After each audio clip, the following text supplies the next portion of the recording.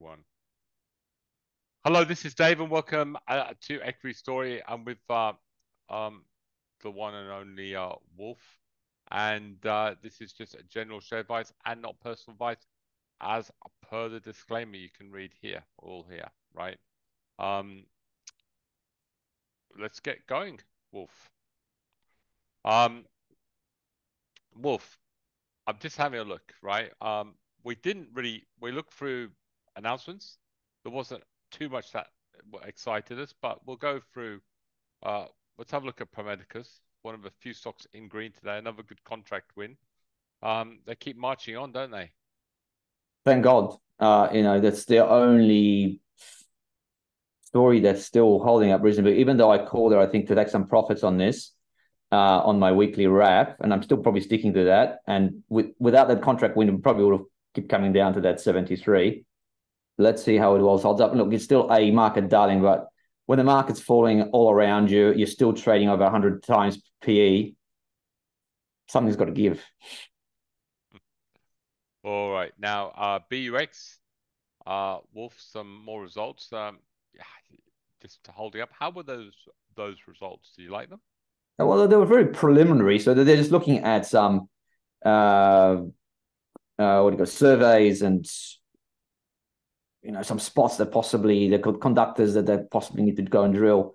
So nothing to me like there was, wow, this is great, I'm getting in. Yeah, there was some obviously promising results, but nothing of nature that I'd this is where I think this is where I should be putting my money in. So still, I'm still rating this as an explorer, but we're waiting for the essays to come through. All right. Interesting. Hello World came out, and they're slightly down on that sort of trading update for the quarter. Wolf, can I bring it across so we can just have a look at it? Because we've got a few people obviously looking at this. Total revenue, this is obviously unaudited, was up 53.6 million, up 67%. And I think they said The margins is the one that's probably market's looking at. Decline in revenue margin comes as a result of the combining of Hello World's revenue margin for the period with lower Express Travel Group revenue margins for the period, right? Is that a temporary issue? One would hope so, but at the end of the day, Dave, I think they were on a upgrade cycle.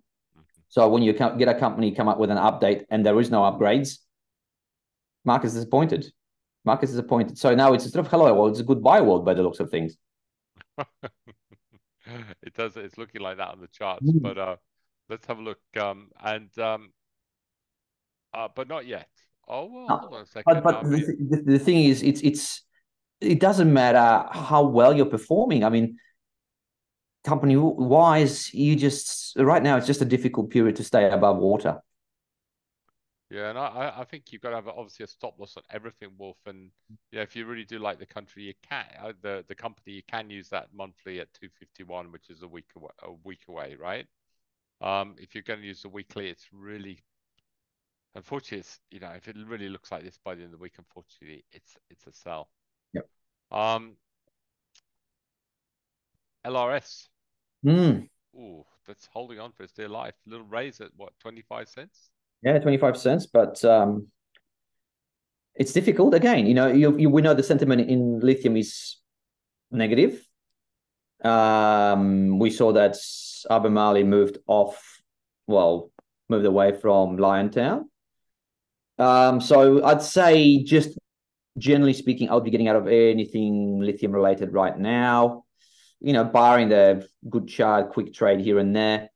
Saying that, though, there is a positive one in there, that's AZS, where they've gone in the trading halt today, and this is where remarkably holding up, right?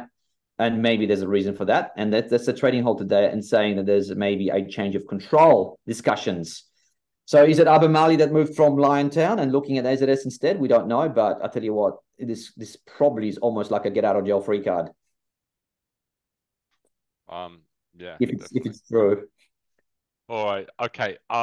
So Wolf, I'm just having a look. There's not really too much to talk about, but there are obviously, even with this, and again, the markets are looking bad. I think Israel is picking up its attacks on Hamas, and possibly warfare, looking at a full-scale invasion going to Gaza now. I should think there's a lot of countries in the Middle East are not going to like that. So the market could just be a little bit nervous. Uh, the silver lining is that maybe we get some good tech results. I think you say Microsoft are reporting this week. I'm very nervous with reporting in the US. I mean, gold is probably the maybe the place. Oil is still probably the place. And then we're looking at the shorts, Dave. I think that's probably the best way to look at the markets right now. So you've got a few ETF shorts. So let's have a look at them where they are. Yeah, definitely. So we found a few that we thought we'd go around and have a look at these. That short we put on as a hot stock, actually Wolf's doing really well. That short real estate, yeah, in the US, it's looking good, all right. Yeah, it's not looking bad. So again, excellent. You've got shorting the Aussie market, the BBOZ. Yep. Not looking too bad at all. Good. Yep. Now we'll come up with some US shorts, Wolf, and the first one is the SNAS. Now that's shorting the Nasdaq 100. Yeah, and you can do that from Australia, right? Yep. Then you've got the SQQQ, which is again shorting the Nasdaq.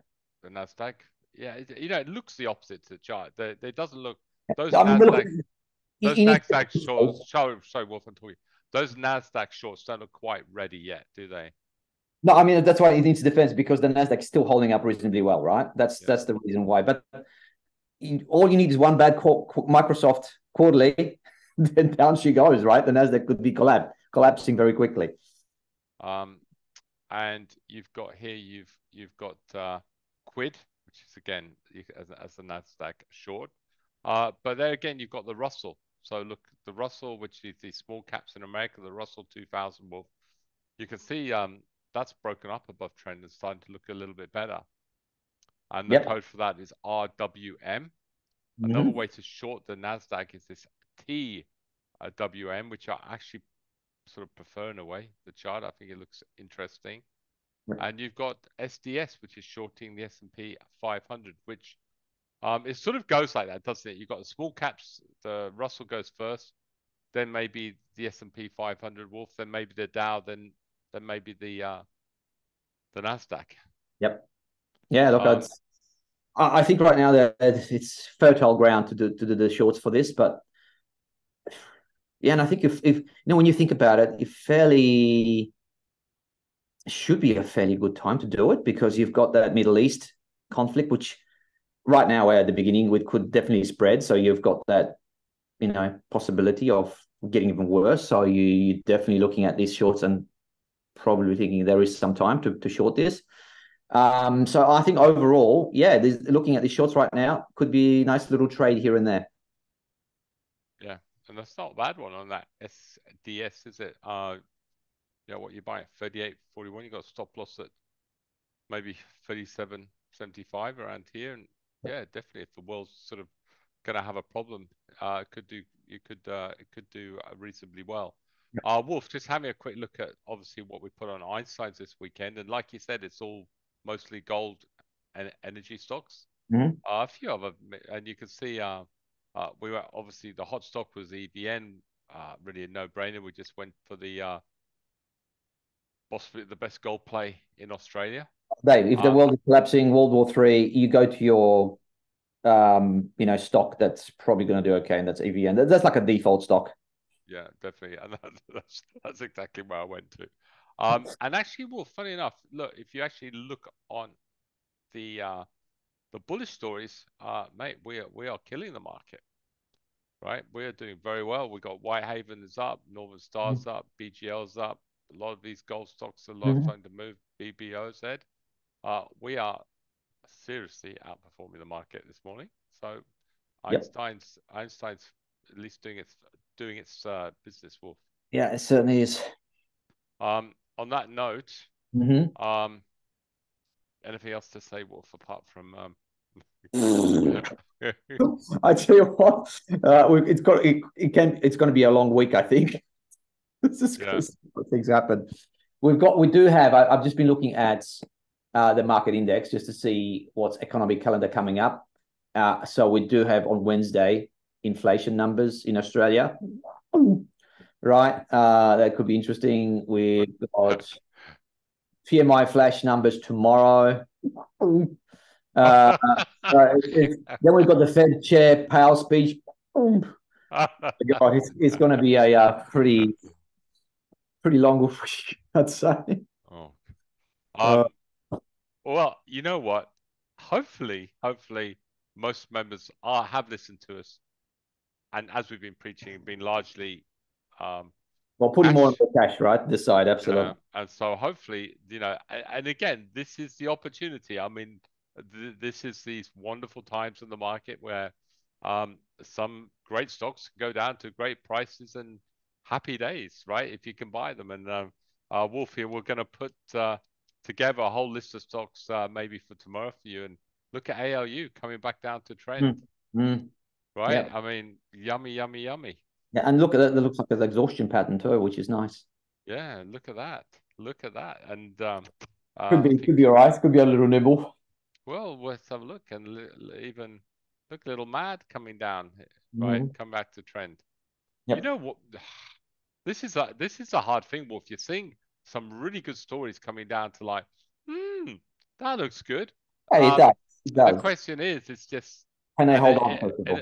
a normal world, you think, oh, what a great opportunity, but it's just the Middle East, isn't it? Yeah. So even though I'm going, I should be picking this up, I'm thinking right now, maybe not. With this Middle East thing. So I think you got to be patient. So but Wolf, so if the Middle East thing does blow up, the markets. I mean, I was listening to some idiot the other day saying the markets go up. They always get a correction, but it does prove that correction is often the really good time to buy stocks, Yeah, of because course. I think 4 or 5 months later, the average after any war, these stocks tend to be a lot higher. Yeah. So what you're saying is that if it does get a little bit worse, we can have that other leg down, and really there's the opportunity knocks. Right. All right. On that note, I'd like to thank the Wolf. He's always brilliant.